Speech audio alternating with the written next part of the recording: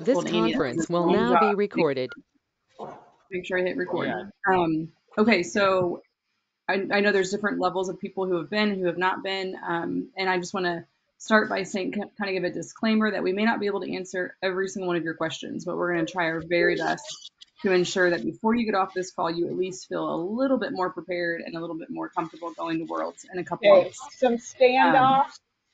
We might have to mute a few Standoff. people. Some of you guys probably have practice going on behind you, I bet. Multitasking, it's so typical. So we've got Jake Simons and Adam Gray, who are IQ coaches and have a lot of experience with coaching, with going to Worlds. So they're going to be able to answer a lot of your questions. We also have David Wolf Bender, who is an REC employee.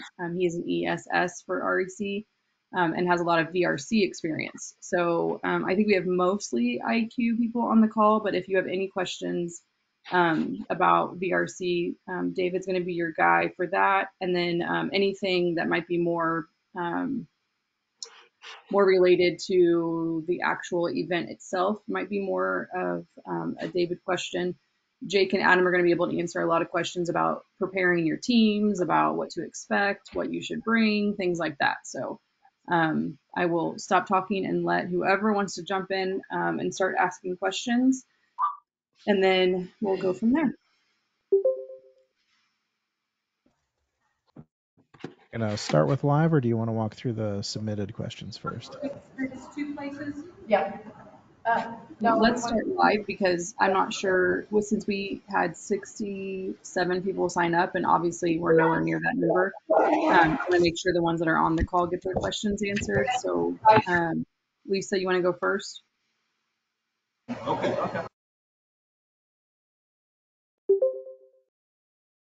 You double clicked your. I think you're muted, Lisa. You came unmuted for half a second. Sorry about that. Can you give me an idea of what like a day actually looks like for the kids? Because on the schedule, it looks like they're in the stadium from 7:30 in the morning to 7 at night. Is that the actual typical day for them? What are you elementary or are you middle school? Elementary. Okay, so when you arrive on Tuesday, I think the opening ceremonies on that first day for elementary is at 1 o'clock, right?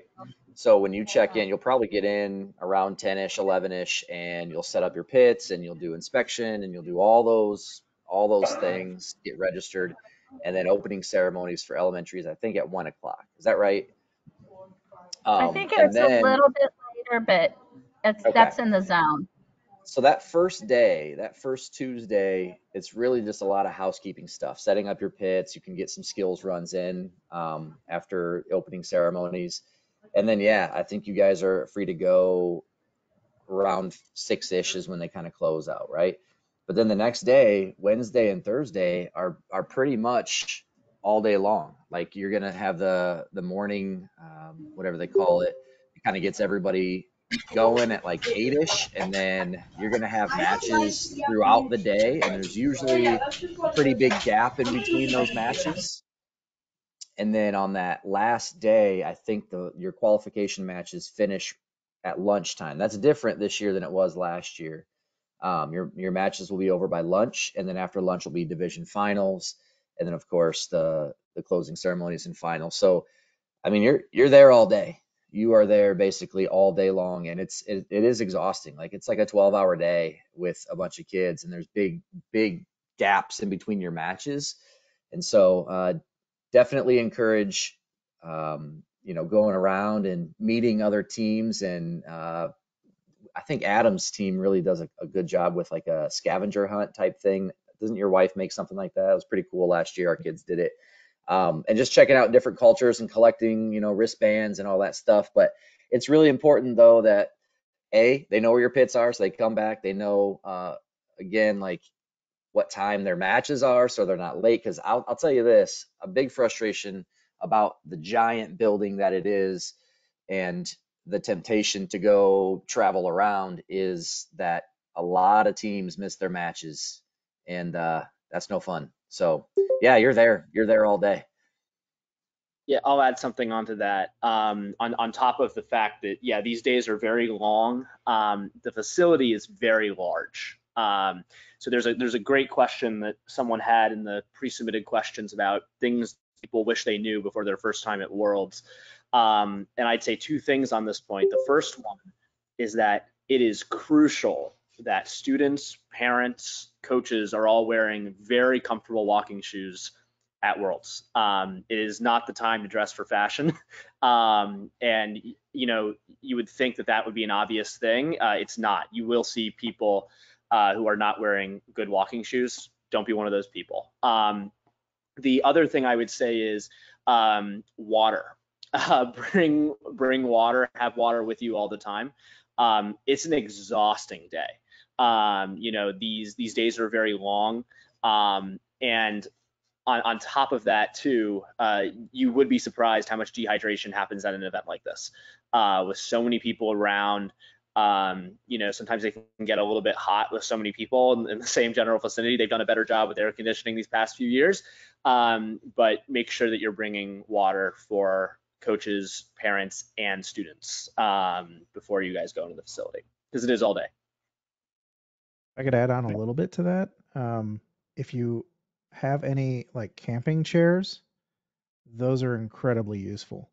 Like full-size bag chairs, I wouldn't necessarily recommend because they take up a lot of space. But there are specific camping ones that are meant to break down into much smaller packages. And I just carried mine around with me because it is a long day and it's a lot of standing, and there's really not many chairs. When you say bring water, are we allowed to bring like bottles of water in, or do we need to like refillable water bottles? What's that? That's a good question. And this actually works as a perfect opportunity for me to offer a slight disclaimer to all of this. I'm speaking in my personal capacity right now, so I'm not speaking on behalf of the RECF in any way, shape, or form. So please don't take anything I say to be the official policy of the REC Foundation. The answer to your question of whether or not you can bring in bottled water is no. And my point in saying that is that I don't think that many people will be stopping you. The official policy, I believe, of the venue is no. But bottled water, if it were, for example, I don't know, in the bucket where you keep your robot, can't imagine that anyone's really gonna be going through that. I think this is one of those instances where the benefit might outweigh the cost. I would make every attempt to have water with you at all times. And I would also kind of ask in that vein, anyone with any special requirements, diabetics specifically, bringing in snacks and things, is there somebody that we can reach out to and ask to clear that ahead of time, or is that just a do what you have to do? And Yeah, that's a good question. I saw that someone had a question about that. I don't know the specific answer for that, but what I would advise is if there are specific questions that are not answered in the team FAQ part of the Vex Worlds website, which I do hope everyone will take a look at before they go to Worlds this year. If there are specific questions that are not answered, I would email the competition email address. I believe I can find that information, but I believe it's competition at roboticseducation.com, because, or maybe support. You could also email support at roboticseducation.org.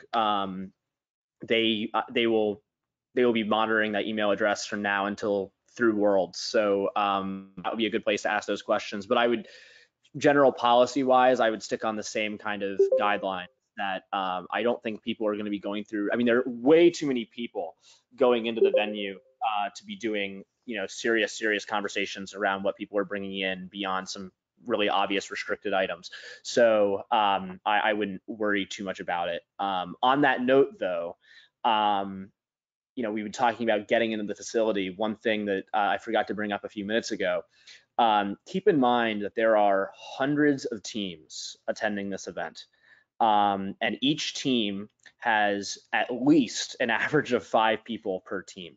My point in saying that is that thousands of people will be in this facility, and getting in to the facility is going to take a while. This was a problem when Worlds was in Louisville a few years ago. It's still been a thing in Dallas.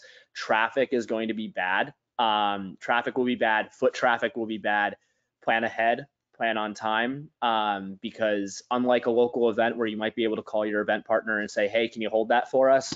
Worlds will not be doing that. So just be planning ahead with travel time. Is the venue layout the same as last year, or did it change? That's a good question, and I was on the call where they were talking about it, and I don't remember whether or not it's the exact same. The general format is similar. There are a few changes I know. For example, I know that they have moved either where the practice or skills fields are, but that also might have been specific to VRC. So I would hesitate to give a definitive answer on that. But so yeah, I don't know exactly. I think I saw that the elementary pits and the middle school pits were flip-flopped. So from where they were last year. That would not surprise me, but I don't know for sure.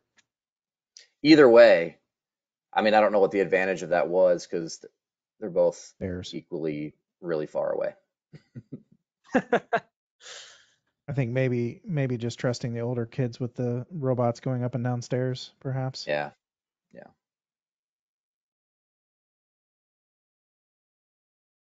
Okay, anybody have another question?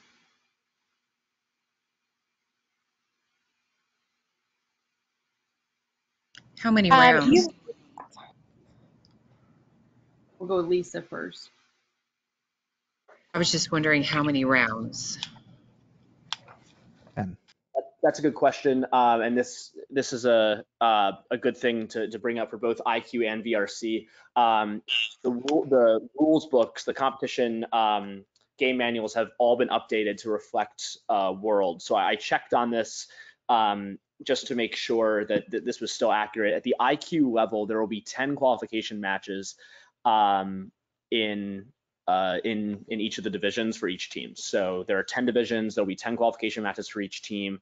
The top 10 alliances, so 20 teams, the top 20 teams will move on to the final matches in each division. So there will be 20 teams in each of the 10 divisions who move on. And this is There's just a also little side possible note. that you would have Oh, sorry. an 11th match. That's what I was going to say. And that's because if there's an odd number of teams in the division, somebody needs to maybe step up and play one more time. If that happens, that match will likely have an asterisk on it in VexVia, and that match will not count towards your personal average if that's your 11th match. But it would be your alliance partner's 10th match, so it would count for them. I hopped on late, but I have a quick question. I know the badges are new this year. My question was, are spectator badges allowed back in the pits? Like if we have parents that need to help. I have 27 kids coming and I don't want to try to run them all everywhere by myself.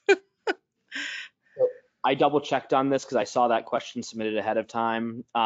So there's I guess a multi-pronged badge system.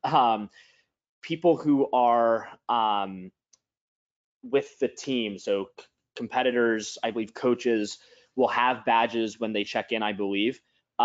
Spectators who are at the facility are asked to do a separate check-in process, and they can get a badge that does allow them access to the pits. So spectators will have access to the pits, and they will have access to the bleachers in the divisions, as always. I think the real distinguishing factor is that only students are allowed on the competition floor at all times throughout basically the entire event. So similar to how some tournaments run, I mean, this is more of a VRC thing than an IQ thing, but only students can be on the competition floor, I think is really the point of that. There is a good FAQ about that online that they've just updated. So I'm happy to send a link so you can look at that as well. And that's new this year. That that's the Dome been finals kind are of ticketed. Yeah, I'm sorry. it's the let me see. It says it on the Q&A. Where does it say that? I think the closing ceremonies you have to have a ticket. The opening ceremonies you do not. Yeah, I saw that as well, and I think the RECF is asking teams who might, if for example, if you get more tickets than you have people who are going to go, they're asking that you return those tickets so that there are other teams that might be larger can go get those on a first come first serve basis. They'll probably tell you that when you get to the facility. Just wanted to bring that up.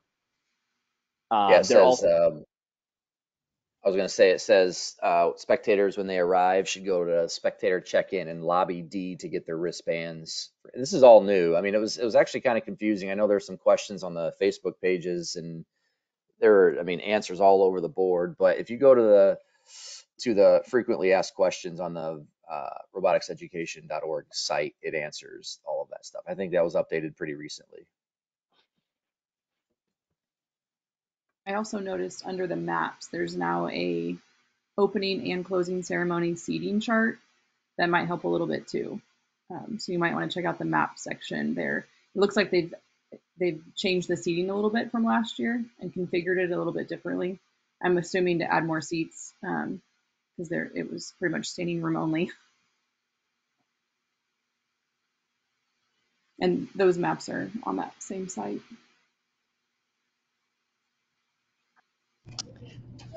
I know you said there's 10 divisions and the top 20 teams will move on from each division. How are the divisions just randomly drawn, or how do the divisions get chosen? great question. So at least in VRC, I'm pretty sure it works the exact same way in IQ. What they do is they have a list of all the teams and they put them in order in numbers. And they just send 1, 2, 3, 4, 5, 6, 7, 8, 9, 10, and they start over again and they keep on going down that list. So they do that because they don't want teams from the same organization to be able to be in the same division. It's in order to promote competitiveness. There's an argument about whether or not it does that, but that's generally how they design the division. So they're not at random. They're done based on the order in which your number is. So.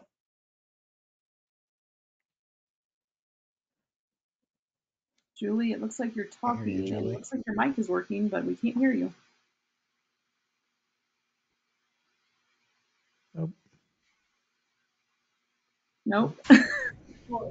I have a question. How many teams will make it to the division finals? So the division finals, there will be 20 teams and 10 alliances that will make it for IQ. Just for clarity, that will make it to the division finals in each division. So that means that 10 alliances times 10, there will be 100 alliances across the events that make it to finals. And then, of course, the division champions will go compete in the dome for the overall championship.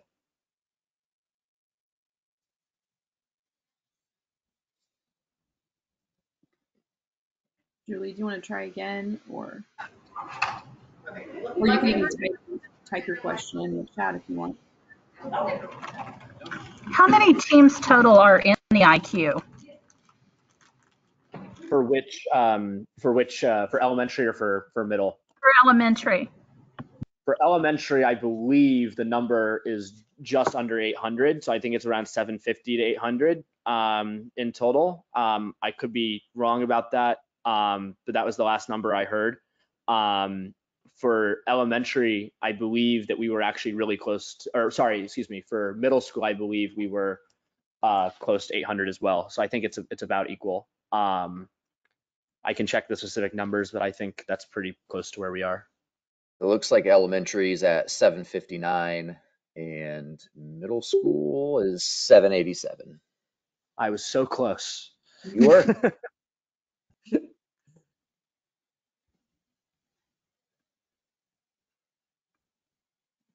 Ben here. I have two questions. Are multiple teams, if I have multiple teams going, I'm assuming the pits are close together, if not next to each other.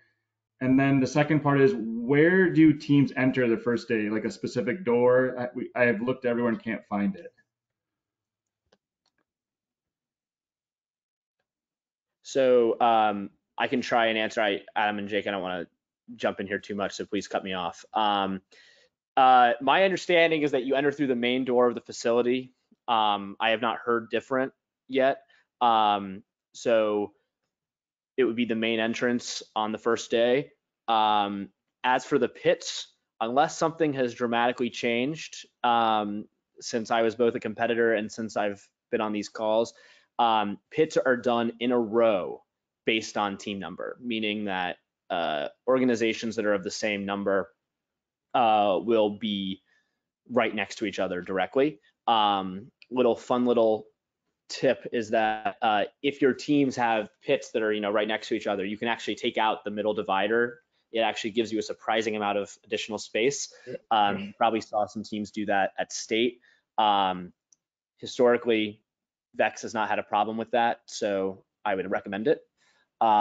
Just gives some more space, but yeah. So we will be allowed to Only take out the dividers slightly. because last year they did not let us take out the No, posts they in did not. between, and it was a rule. I mean, I would love it because I love my jumbo pit, but just a heads up that like your field takes when you bring your field, it does take up one whole pit, and they did not let us remove the bars at K Hutchinson. I Yeah, did it not was know it that. was Okay. really it was nice at state this year. Thanks Tech Point, because I think what you guys did is Yes. just It was all automatically done remove ahead of those center time. bars, It was great. which Mm-hmm. was really, really nice. I don't know if they intend to do that or not, but you're right. Last year it was kind of a pain because one field does take up an entire pit. So we had, 16 kids in one pit and a field in another pit, and it Mm-hmm. was kind of jammed. But I would say try. I would Yeah. try in all seriousness. Yeah, the big concern is that it is very important that event officials can find a team. So what you don't want to be doing is you just want to make sure that your team is in their designed pit. That's kind of rule numero uno.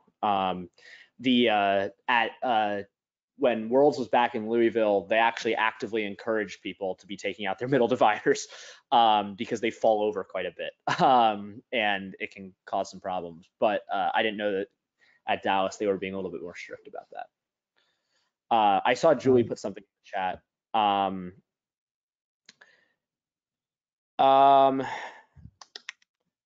Yeah, so the VRC skills question, Julie, I've passed that up the line, but I have not heard back on anything of that yet. I would come prepared for that not to be the case, but I have not heard different quite yet. As for the skills question, I was talking about IQ for the division split, though I have not looked at the VRC one. I know there was talk about them moving a different direction on that, but last I had heard they had not changed that. So I can double check. But last I heard they were not splitting up by skill score for VRC. Which is too bad because there were some people who were supporting that pathway. But some of us lost the argument. One further thing about pits, since your teams are together, if you have multiple teams, it's important to point out that some of your teams may have a much, much farther walk to their division than other teams. And when I say much, much, I'm being very serious. It is significantly farther, potentially, like another 200 yards or so. So be prepared for that. Make sure you have enough help to make sure that the teams are getting where they're supposed to be on time, because that can be a real challenge. In addition, the fields in the pits. If you only have one team, one thing that we did, and it may or may not work out with your people who are next to you, but we actually worked out a system with our neighbors, and we just slid the field like halfway under one of the bars, and that ended up working out more or less. But I have a fairly small team size, so it was a little easier for me. If you have a lot more kids, then that may not be ideal, but something to consider.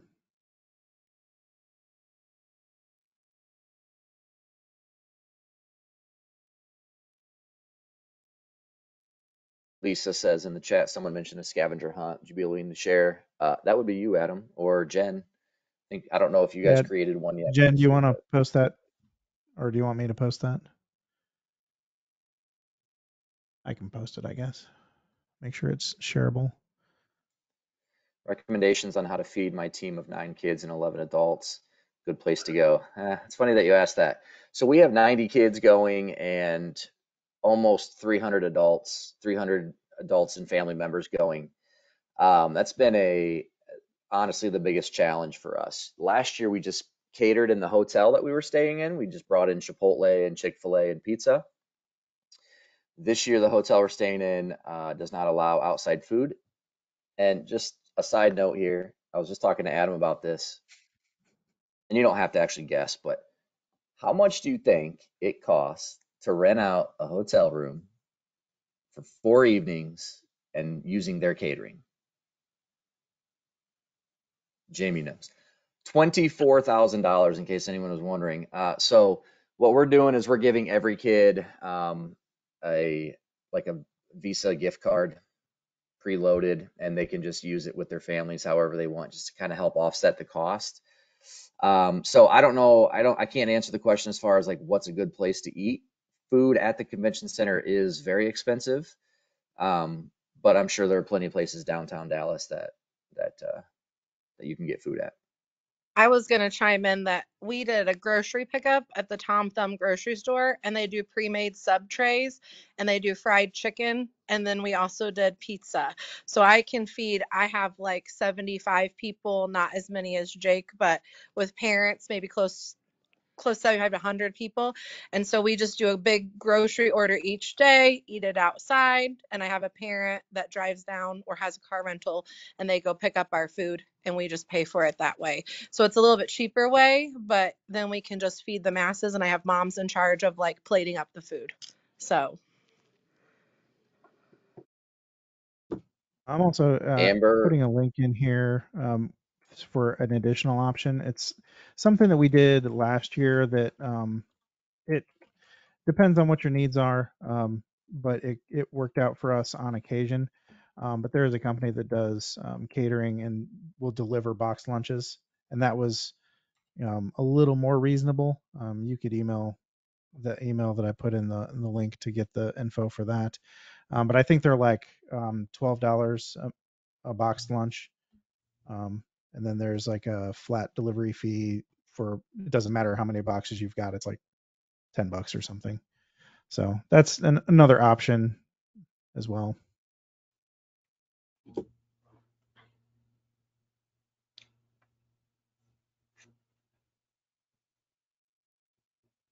I think I saw somebody ask about skills area. I was just looking at the map. I could be wrong, but it looks like on the map there are skills on both levels. Does that sound right, David? I had This year? heard So I had heard that the only thing I had heard for VRC was that, and I assume this will be the same in both, but don't, I may have misunderstood this, that the skills area now is where the meal area used to be. And so I'm unaware whether or not that means that they're on both floors or like, I know there's a huge practice field area, Mm-hmm. and I'm not exactly sure what their plan is yet.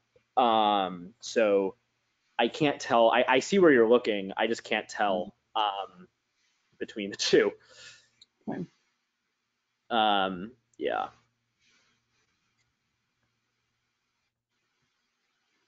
it was last year. It was on the third floor, like way away from everything else.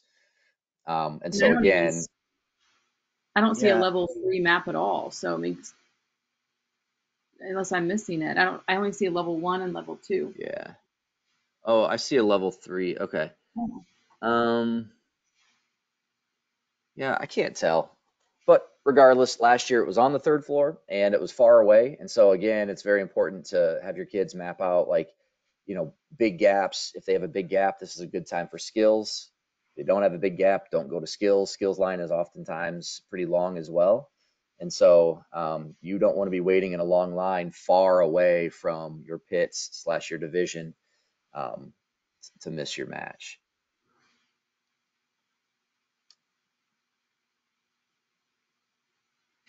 I asked the skills question, and I think I found it on the map. It's level 2 outside the C hall. So it looks like educators are on the 3rd floor this year.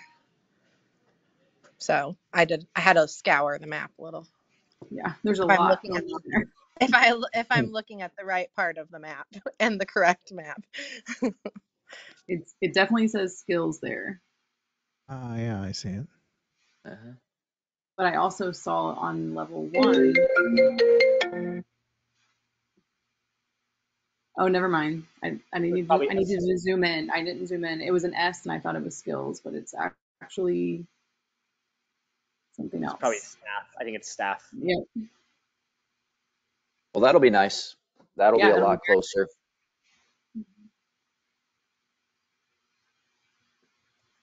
Actually, I think that's where the staff ate last year. I think that looks like the staff eating place. Ooh, that's Another a that reminded me of something before we go to another question. Yeah. The there's at some point in the past, a lot of teams have skipped the drivers meeting that happens, I believe, in your divisions, but check me on that, with the referees. I would beg you and all of your teams to be sure that you go to those drivers meetings. All of the referees have a meeting together at Worlds where they discuss some of the more, I guess, complicated rules questions that might be up to interpretation. Those will be settled at the drivers meeting. So there have been a few rules questions I've seen, particularly, I haven't seen a ton with IQ, although there have been a couple with, what becomes a score affecting violation. In VRC, for anyone who's here for VRC, a lot of questions about what happens if you pick up a 4th disc. All of those kinds of questions can be addressed at the drivers meeting, and they probably will be, so please go. Yes, I don't remember if the drivers meeting is all together or if it's by division. So It is by division. By division. Yeah, so that's great because it gives a great opportunity to ask questions to the head referees. This, I think, is probably the best group of head referees Vex World has ever had. So that's really great.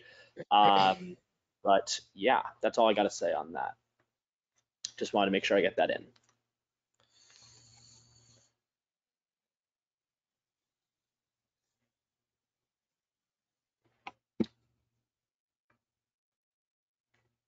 Anything else? Well, you guys have.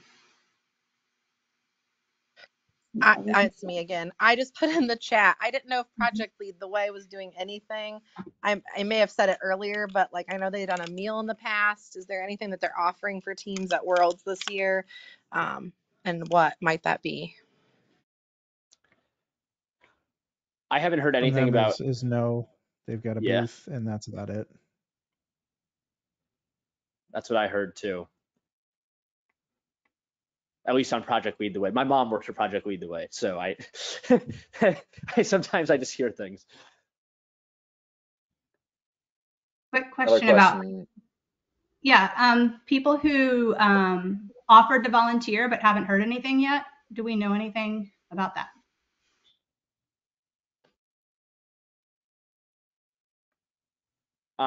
What just to get a little bit more specific, what did you offer to volunteer for? I didn't. My husband and my daughter did. My husband offered to be a referee for skills, I think, and my daughter offered to be a resetter. Okay. Let me think.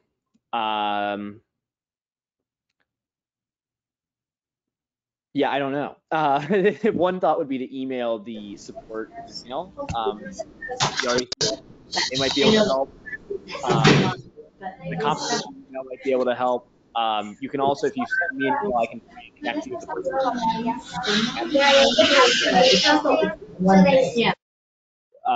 So I can put my email in the chat if that'd be helpful, and I can try and get it passed on to somebody who is directly involved in that. That's probably the best I can do. So you guys, what time do you go out? I signed up to volunteer too, and I also haven't heard anything. I'm hoping they'll send something out next week.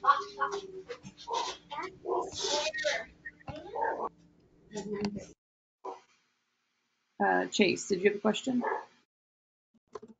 Yeah, I know in other competitions we've been at where they have a expected time where your competition would be, but a lot of times they either run ahead of schedule or behind schedule. Like how close are they normally to those? You know, if we have a couple hour gap, is it okay to leave off campus to go get some food, or should we stick around? Like, how does that normally look? So historically, it has been kept very close to the schedule. They will wait typically until scheduled times before they move on. It's not a hard and fast rule, but in my experience, they've been, at least this last year, much more willing and trying to stick to the actual posted schedule. But feel free to correct me if I'm wrong on that.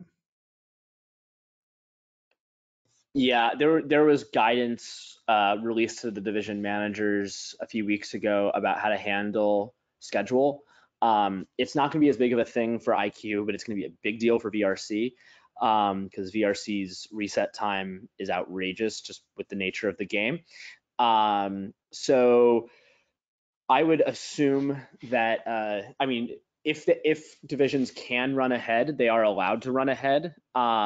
So I would stay very focused to VexVia about where they are in the schedule. What I do know is that they will not, like, for example, if there's a lunch hour, if you have no match before you finish your last match before lunch, for example, they will not start the match after lunch early. So that's been put out as like can't do that. So I would be careful about leaving campus between matches if it's like a close call, if that makes sense, because they can run ahead. But as Adam said, they're going to try not to. But if students are ready at the field, it's rare to make them wait. So yeah.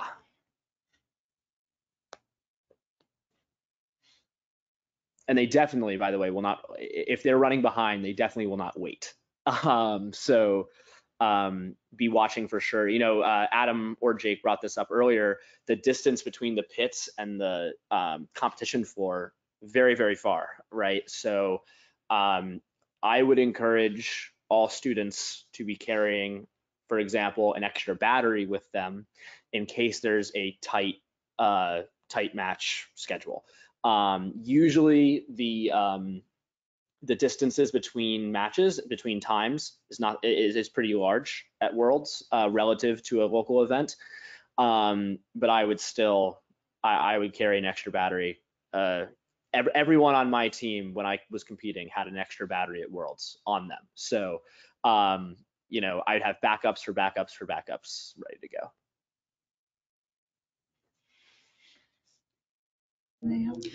Do we need to bring our own extension cords and all of that, or how are those pits set up as far as cords and what's available?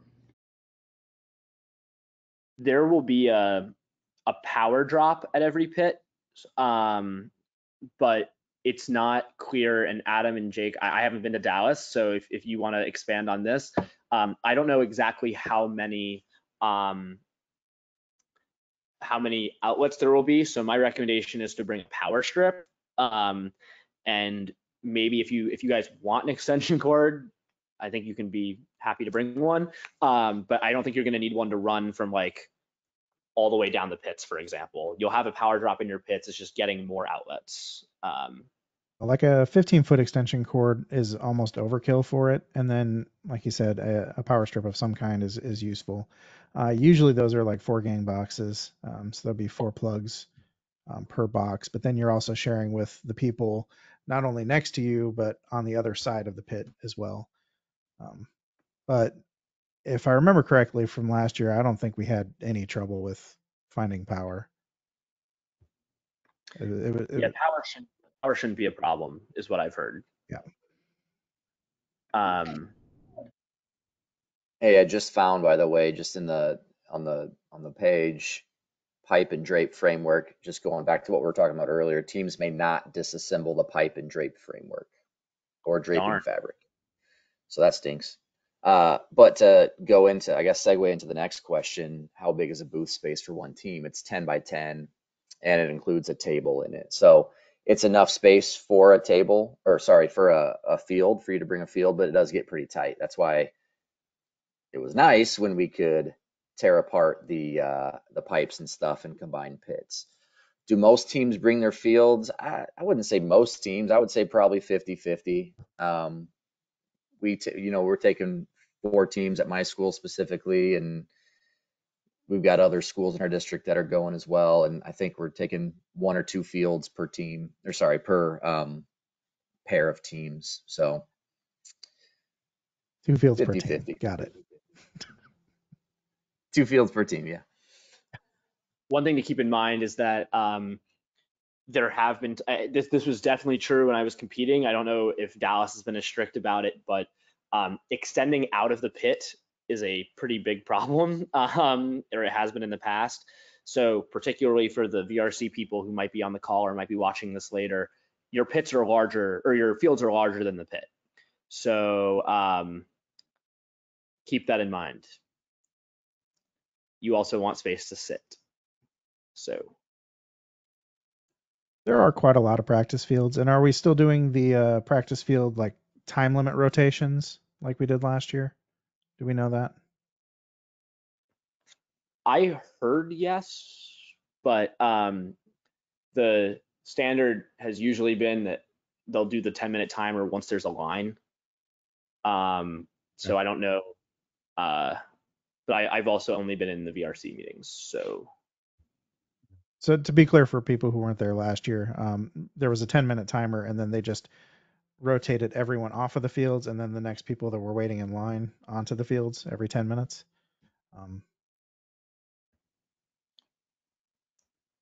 That seemed to work out pretty well. There's a question in the chat. There are a couple questions in the chat. One of them asks, "Is it possible to be finished competing on the first day?" I'm pretty sure for all levels. Doubt it. Yeah, for all levels, there are qualification matches on 2 day across 2 days. So you'll certainly play all of your qualification matches. The question is whether or not for that one afternoon where they do the eliminations or the finals, whether or not you'll be competing there. Adam, Jake, I have that right, I think. But yeah, it sounds right. I want to say we had probably 7 matches the first day last year, thereabouts. And depending on where the cutoff is, it might not be everybody has 7, but it was right around there. So we only had 3 or 4 matches remaining the next day. And that'll be especially true if we're definitely finishing before lunch. Yeah. Somebody asked when are the schedules published so we know when our matches are. And a long time ago, they used to publish them like a week or 2 in advance, which was pretty cool because you could find out the team number, get their contact information, Zoom it, have your kids Zoom in with their kids and do like virtual, practice runs, which was really cool. But obviously, if a team doesn't show up or has issues getting there, then they have to rerun the match schedule and all that. So I think typically we'll get it. I feel like last year after the first day,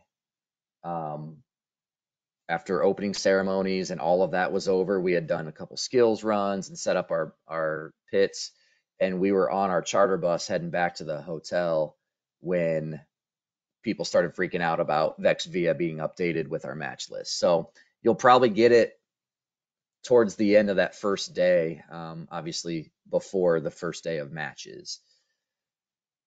And I would say, just as division manager at Worlds, we don't really print match schedules for everybody, so you really need to make sure you have the VexVia app downloaded and ready to go, because you won't get a paper copy when you're at Worlds.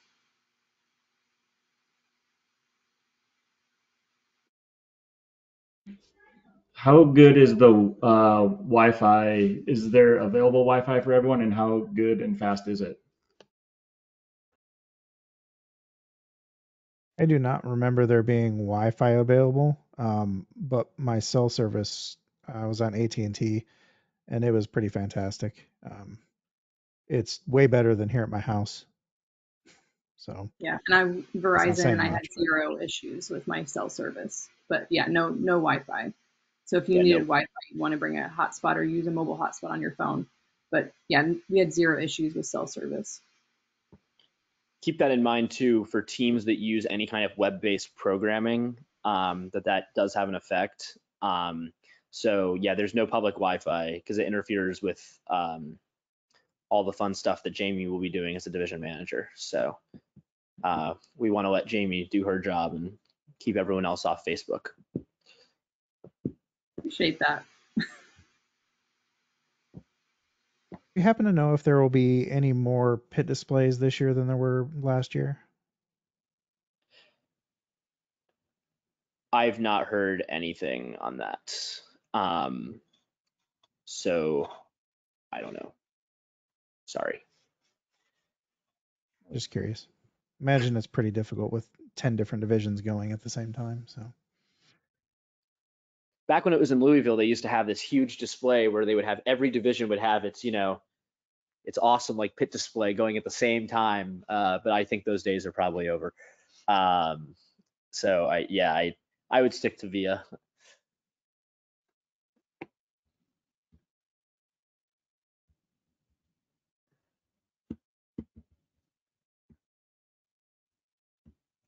About Do you 10 know more. when they're gonna Do you know Go when ahead. they're gonna update the Rec Foundation app so that we can actually see the stuff going on with Worlds?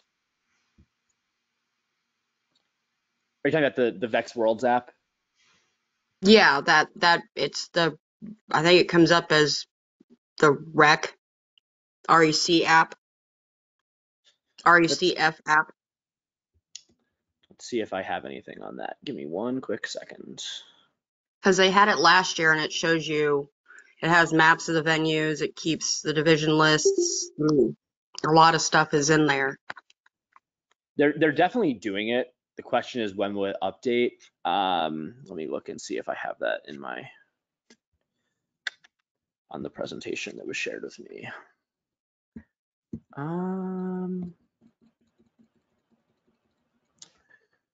No.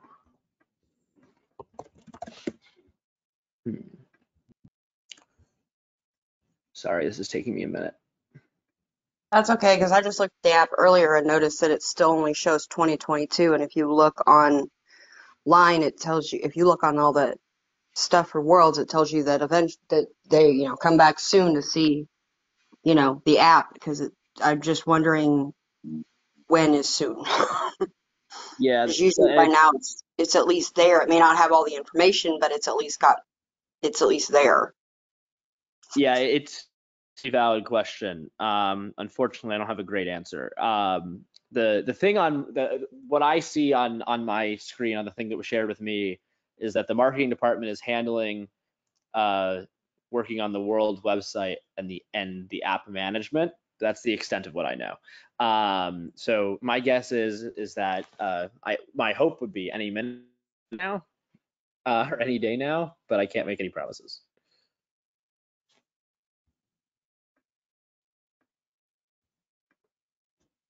Something that maybe not everyone is thinking of is the inspection checklist, that they're encouraging you to print it ahead of time and bring your own to expedite the time frame. So I'm assuming they'll have them on hand as well, but it sounds like if you bring it with you, that might expedite the process a little bit.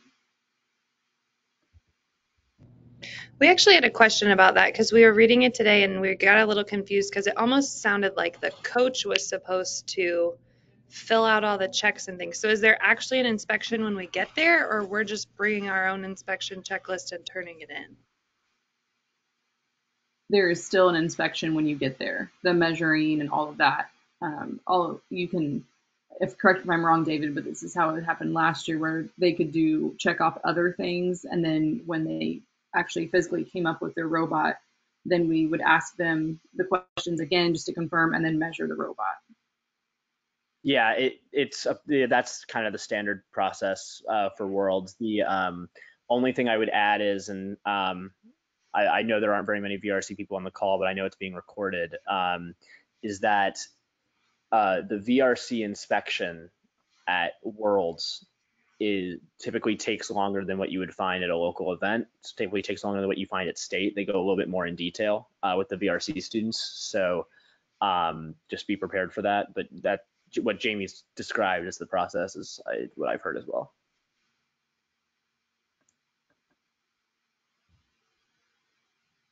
That's good to know because Jenna, I was reading that too the other day, and it sounded exactly like coaches will do everything. I mean, it was Adam, correct me if I'm wrong. We talked about this. It sounded like the coaches are literally going through the entire process, and I was like, oh, that seems a little possibly sketchy. That was what I got out of it, especially when it also had the line after it that like there may be an increased amount of random inspections throughout the event. Yeah, they made it sound like coaches are responsible to get your teams inspected, and then they would be coming around to your pits if need be. Yeah, that's how we took it. And we were like, that's kind of strange, but okay, we'll go with it. It says here, you'll provide a completed inspection sheet and inspectors will conduct an abbreviated review to verify robot size, number of motors, and firmware version. For which sizing tools. And at the IQ level, those are basically the only three things that anyone can really cheat with anyway. So at the VRC level, to be a little bit more involved. So you can expect longer questions about modification, about plexiglass, like those kind of things will come up. But the IQ level, it's sizing, number of motors, firmware, have a good tournament. So do all happen to know for sure if there are no surprise firmware updates between now and then, so that we don't have to mess with that? That's above my already very low pay grade. So yeah, I would love it if I do that, but no, I don't. Are there additional interviews now for every single team when we get to Worlds, or is it based off how your initial went, or how does the interview process with Worlds go?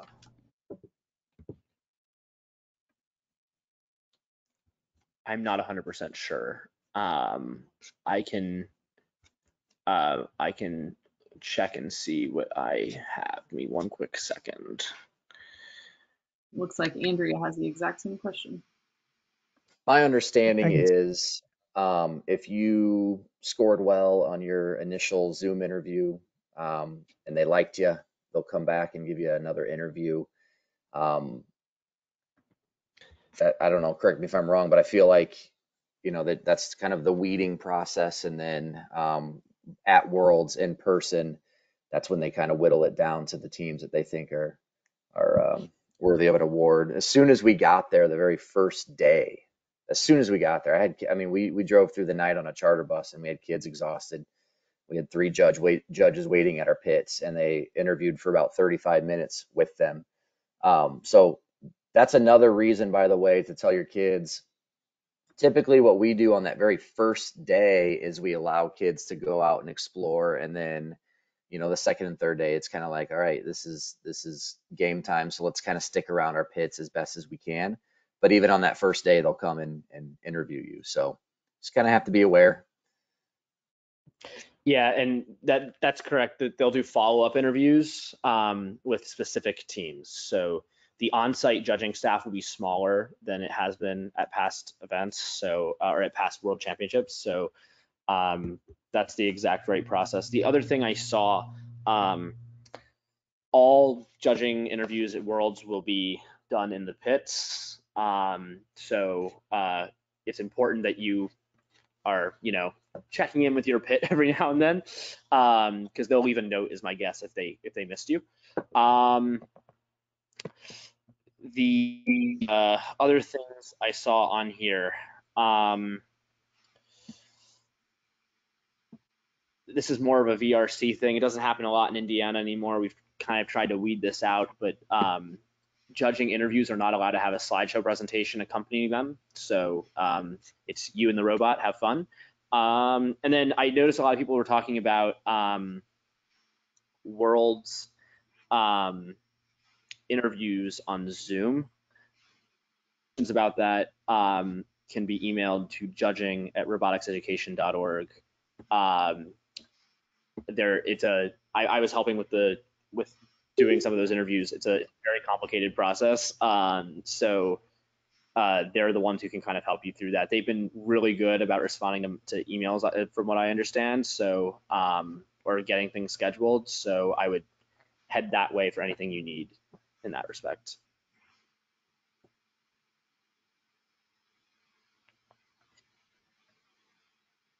Yeah, I can send the email. Give me 1 second.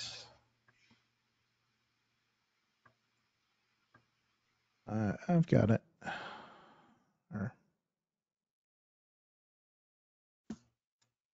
And I do know they're being more flexible because of spring breaks. I think there's been some scheduling conflicts. And so from what I've heard at least, so this is not like from them, but this is what I've heard from other coaches, is they're being pretty flexible, knowing that there's a lot of scheduling conflicts with spring breaks.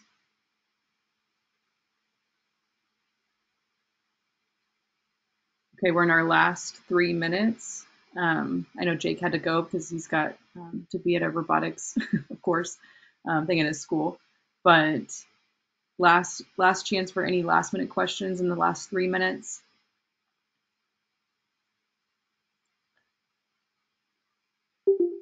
While people were still talking, by the way, if you didn't get an interview, I'd still email them and see if there's anything they can do. That's one. Two, we kind of joke a lot about how competitive Indiana is. It's a really competitive region. So congratulations to everyone who made it. Seriously, this is like a big deal. Indiana will have a huge contingent at Worlds this year.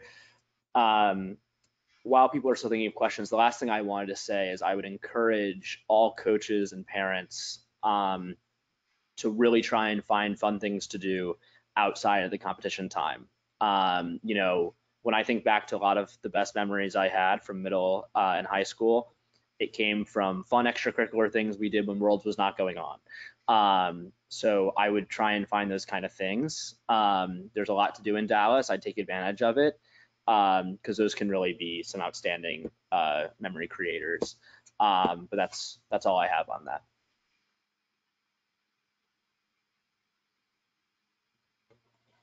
That's great advice.